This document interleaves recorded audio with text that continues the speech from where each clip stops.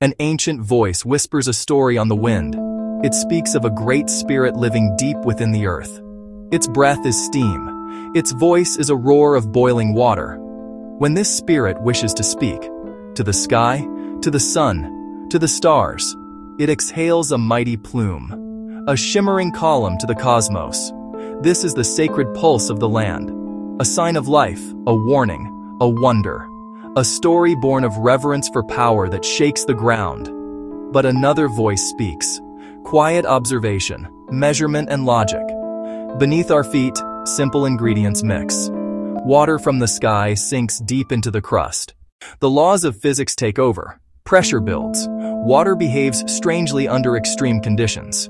The eruption is not a spirit's breath, but a predictable result of heat, water, confinement.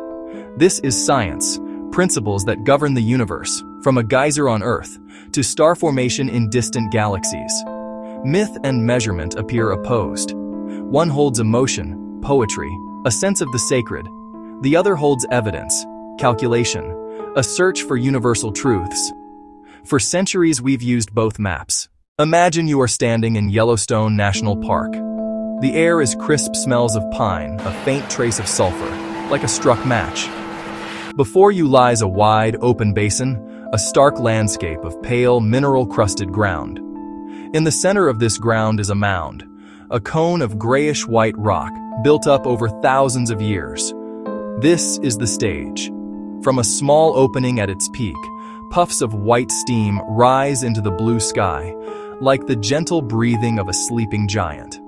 You are watching Old Faithful, but not the main event. This is just the prelude, the quiet announcement that something incredible is about to happen. This geyser is one of perhaps 1,000 on the entire planet, and it is arguably the most famous of them all. A geyser is, at its heart, a natural hot spring with a very specific and unusual plumbing problem. Most hot springs allow their heated water to rise gently to the surface and flow away. They are calm, predictable pools.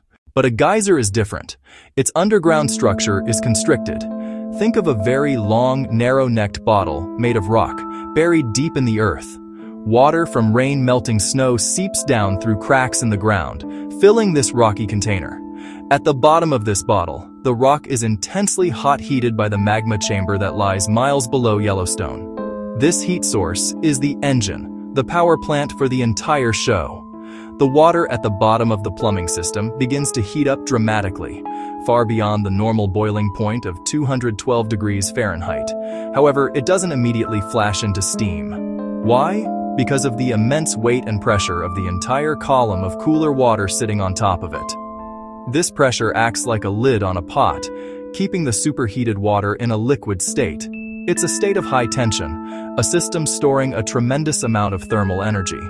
The water is primed, waiting for a trigger, a slight change that will unleash the power held within that deep, subterranean chamber. Suddenly, the gentle puffing of steam intensifies. A few splashes of water burst from the opening. Then a low rumbling sound emanates from the ground beneath your feet. Long before geologists arrived with thermometers and notepads, the people who lived on this land had their own explanations for the thundering water. For many Native American tribes, including the Shoshone and Bannock, this entire region was a place of immense spiritual power. The geysers, hot springs, and bubbling mud pots were not mere geological features. They were the manifestations of spirits, the handiwork of powerful beings. These places were approached with a mixture of reverence and caution. The stories they told were not just entertainment. They were guidebooks for how to live respectfully in a world animated by forces beyond human control. Lessons in humility passed down through generations. To understand the awesome power of Old Faithful, you don't need complex equations or a degree in thermodynamics. You just need to think about 3 simple ingredients. Water heat, a very specific kind of plumbing. First, let's consider the water. Yellowstone receives plenty of rain. Yellowstone receives plenty of snow. This water doesn't just run off into rivers. Much of it seeps deep into the ground, trickling through porous rock cracks, fissures. It travels downward, sometimes for thousands of feet, into a realm of immense heat and pressure. This vast underground reservoir is the fuel for every eruption. a constantly replenishing supply delivered by the sky. The second ingredient is the heat. Yellowstone is not a normal place. It sits atop a massive hotspot in the Earth's mantle, where a plume of molten rock, or magma, rises close to the surface. This magma chamber, miles wide, is the furnace that powers the entire park's thermal activity. While the magma itself is several miles down, its incredible heat radiates upward, superheating the rock layers above it to hundreds of degrees. Many geysers in Yellowstone and around the world are frustratingly unpredictable. They might erupt several times in one day and then go silent for weeks, months, or even years. So what makes Old Faithful so, faithful? Its famous regularity is not an accident of nature. It is a direct consequence of the specific size, shape, and stability of its hidden underground plumbing system. While we cannot see this system directly, decades of observation and indirect measurement have given scientists a clear picture, setting it apart from its more erratic neighbors. The primary reason for Old Faithful's predictability is believed to be the relative simplicity and isolation of its plumbing. Scientists hypothesize that its system consists of a fairly straightforward main tube and reservoir, without a complex web of interconnected side chambers. Diagram comparing erratic geyser, many side channels, or Old Faithful, single tube plus reservoir. In more complicated geysers, water and steam can be diverted into various side pockets, delaying or weakening an eruption. These geysers are connected to other thermal features, and a change in one can affect the others. Old Faithful's system, by contrast, appears to be largely self-contained.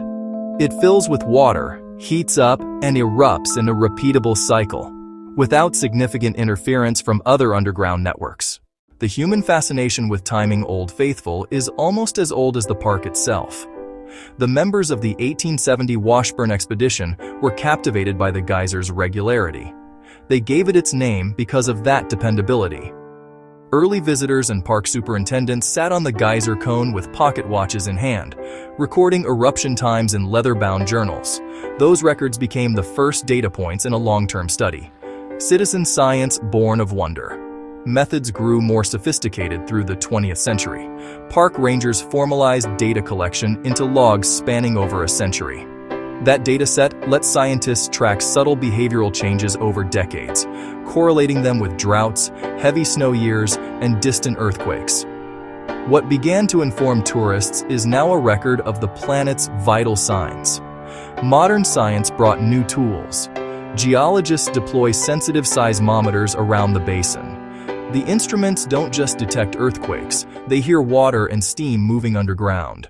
For all that we have learned over 150 years of observation, Old Faithful still holds its deepest secrets close. The most profound mystery is that we have never seen its plumbing. Every diagram, every computer model is an educated guess. A reverse-engineered blueprint based on indirect evidence from the surface. We cannot send a camera down its throat. The extreme temperatures and violent pressures would destroy any instrument we currently possess. The geyser's inner workings remain hidden from direct view, a black box of rock and superheated water. This is a humbling reality, a reminder that even the most studied natural wonders on Earth retain a core of genuine mystery. This fundamental unknown leads to other tantalizing questions. We know that earthquakes can affect Old Faithful's timing. A major quake hundreds of miles away can sometimes cause the interval between eruptions to lengthen or shorten for a period of days or weeks. This demonstrates that the geyser's plumbing is connected to the larger tectonic stresses of the entire region in ways we are only beginning to grasp. Yet at Old Faithful, they converge. The awe watching that tower climb is universal. Whether you see a spirit or superheated steam, the spectacle inspires wonder. It is a tangible link to Earth's immense power. The ancient storyteller, the modern scientist, stand side by side on the boardwalk, both humbled, both driven to ask deeper questions. Science has given us the beautiful, elegant story of water, heat, and pressure, a story of universal physical laws playing out in a spectacular fashion.